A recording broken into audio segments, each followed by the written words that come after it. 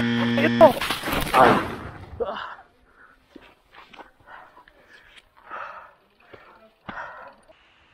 ang sakit. So more of that crash later. So welcome back to the channel, guys. So in this video we are back in the Gap or Glencullen Adventure Park.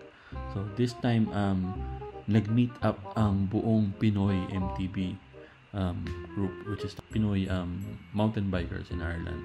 So it was nice to see some familiar faces and then a lot of other friends din na medyo matagal ko na hindi nakita dahil nga sa lockdown.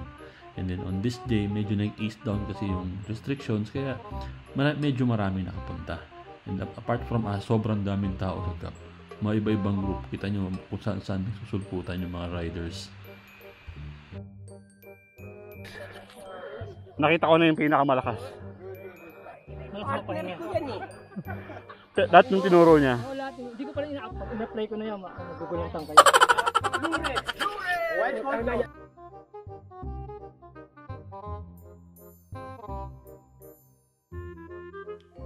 Ayan, so let me talk you through this kasi medyo mahaba-haba itong trail na to. So this time kasi, ito yung second time ko na, no actually third I think na ginawa ko itong trail na to. But this is the first time in a while na hindi ako sinusundan ni Lester. So walang nagko-comment sa likod ko kung ano yung tama or mali. So basically this is actually the first time na ginagamit ko yung sarili kong judgment dun sa trail. Medyo nag-overshoot ng konti and then dahil napahinga ng isang linggo, medyo nakalimutan kong i-balance yung i-level yung pedals ko, which caused a few problems along the way. Medyo tumama yung pedal ko sa mga bato, sa mga stump. But it was okay, pero it's not really recommended. So it's still really a good idea to keep your level, your pedals level para wag tumama sa mga bato or anything na nasa trail. Ayan, dito sa part nitong Witch's Cauldron na ayan na, medyo nag-struggle na ako kasi nga parang ginamit ko yung sarili kong pace na medyo mabilis pa for my skill. Ayan, kita nyo, muntik akong matumba and then tumatama-tama na yung pedal ko sa mga bato kasi hindi nga siya level. And then, ayan, medyo nakaka-pressure kasi nasa likod ko nito si Kuya Marshall. Siya yung president ng Pinoy MTB. Kaya medyo nako-conscious ako, medyo nag-wobble, muntik na sa memplang. And then, itong mga drops na to, nung ginagawa namin ni Lester to, medyo madali kasi yung speed ko tama lang. Pero ngayon parang medyo kinakapa ko pa yung speed ko. Hindi ko pa na-judge na maayos talaga kung gaano ba kabilis dapat talaga. And then dito sa part na to, ito yung hindi ko nababa last week. Kasi medyo nalula nga ako dahil ang taas kasi niyan eh. Ayan. Siguro roughly mga 8 meters ang taas niya. Mga ganun kataas. Ay, makita niyo kung gaano na sila kaliit pagdating sa baba. Ayun, ganun siya kataas. So, ayan, medyo I mustered a bit of courage and ginawa ko. And then, medyo muntik nang mag-overshoot. Ayan. Pero buti naman hindi. Then, so, hopefully, the next time I go through Witch's Cauldron, sana matapos ko na ng dire-diretso. And here is my second try sa The Sacred Stone, which is a red trail. So, at this time, hindi na ako sinusundan ni Lester. So, I think sinusundan ako dito nila Kuya Marshall sa likod eh. And then, ayan. So, nothing really special about my second attempt. Medyo bumilis lang ng konti. And then, sabi daw ni Lester sa akin, kasi actually naghihintay siya dun sa dulo. Sabi niya, medyo naka-forward, medyo too much forward yung position ko, which was really a little dangerous. I don't know, kasi siguro naninibago ko dahil I was using new handlebars that day. So I'll speed this up a little bit para meron tayong time sa other parts of the video. Grabe, kahit naka times 3 na, parang mas mabilis pa rin yung mga ibang videos na napapanood ko. Group picture time!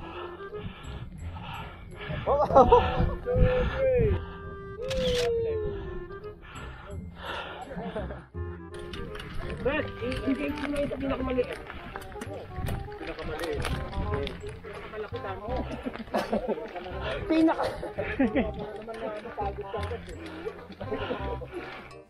Ayan, cycle up na naman kami doon sa starting point, and then after nito, ang ginawa na namin yung blue trail lang. Hindi na kami lumiko doon sa which is Cold Run. So tinapos lang namin yung Easy Rider. So medyo bibilisan ko na yung part na yun para kasi nakita niya na yan last time. Dito medyo may confidence na ako. So excited akong balikan to sa susunod na balik namin sa gap.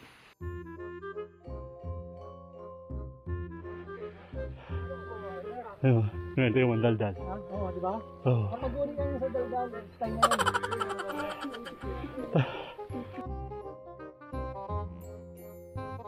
Ayan, dito papunta kami ni Kuya Marshall sa sa Death Grip.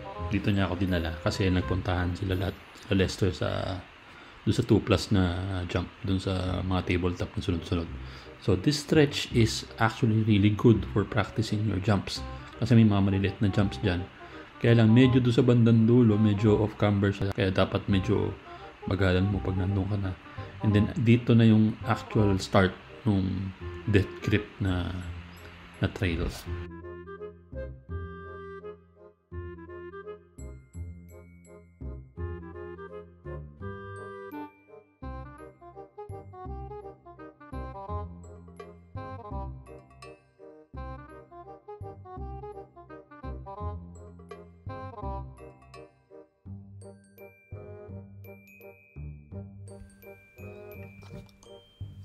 Sobrang technical nitong trail na to. Ang daming bato, tapos ang daming roots. So, hindi ka pwede magmabilis. Actually, siguro kung kabisado mo na, kung maganda yung buwelo mo, pwede mong bilisan. Tapos, piliin mo ng maayos yung line mo. Huwag kang dumaan doon sa lahat ng mga bato. Pero, I think you're losing the purpose of the trail kung iwasan mo lahat. Kasi, nga siguro yung purpose nito para matutunan mong dumaan sa mga ganyang technical na obstacles. Pero sa akin, since first time ko siya dinaanan, may parts dito na nilakaran ko na lang kasi medyo mahirap nga siya.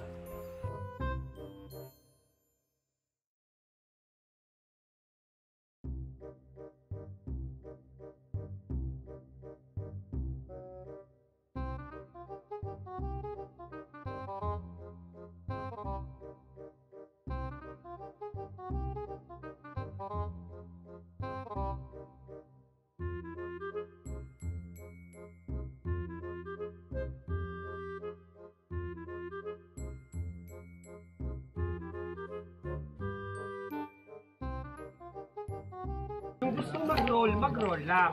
Yung gustong mag-jump. Yung gustong mamahinga. That's me.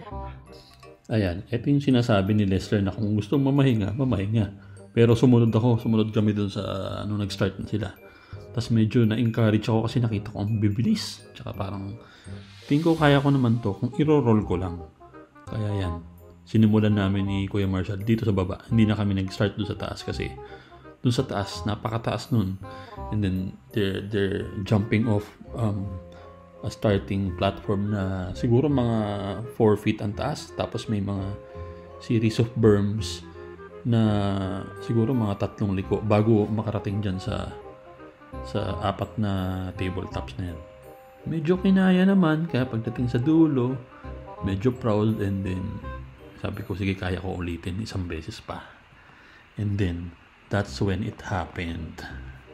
Ayan, so inulit ko na siya ngayon. And then, kung mapapansin ninyo, medyo mas mabilis na yung takbo ko ngayon. And then, every time I approach the jump, medyo binibigyan ko siya ng pop para mas mataas yung airtime. Kaya lang, pagdating dito sa pangatlo, ayan yung nangyari.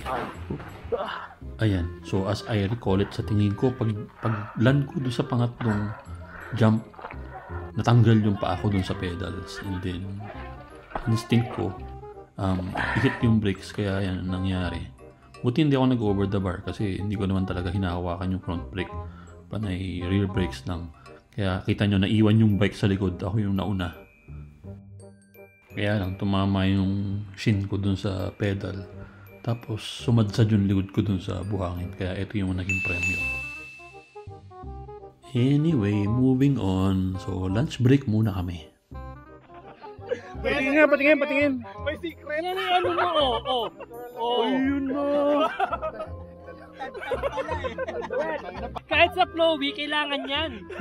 Noel, gulatin mo sila. Ibaba mo yung sa neck mo. Meron din yan.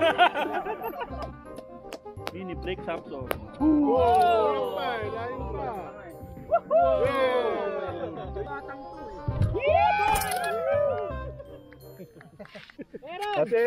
Aaron.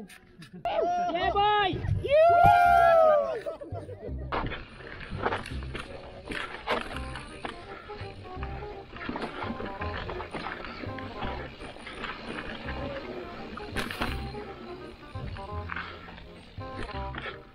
Ayan, so inulit na naman namin tong death grip. This time, sinusundan ko naman si Paring Noel. Pero eto medyo naging wais na ako.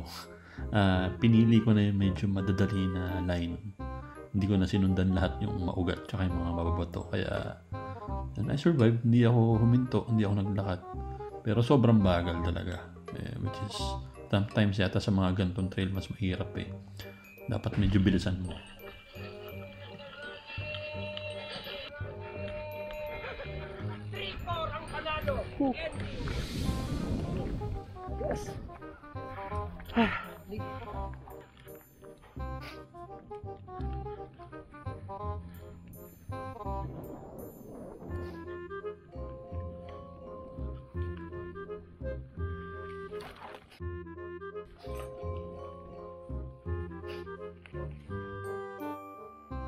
Ayan, so tuniloy namin ni Paring Noel yung second half ng death grip.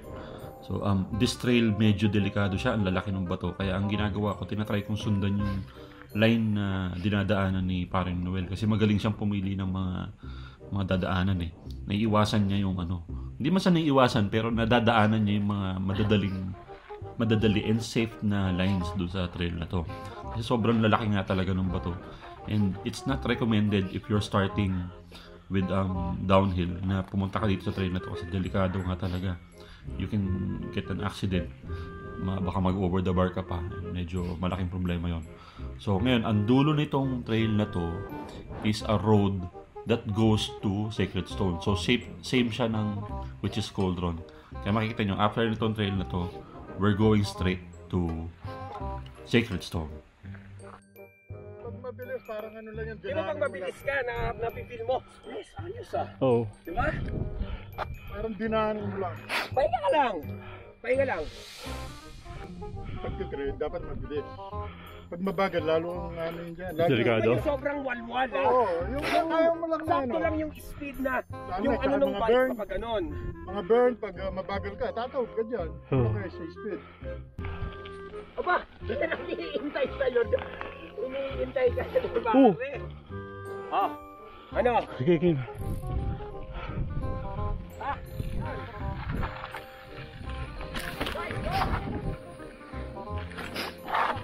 Diba? Sige, yan lang.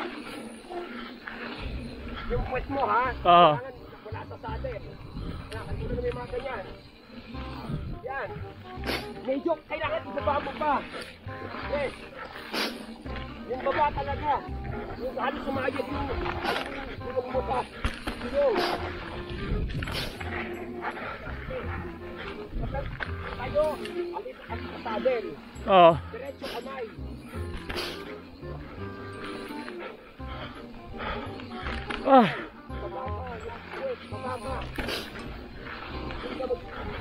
Mababa yung puwet. Pakinangawit na ako. Pakina.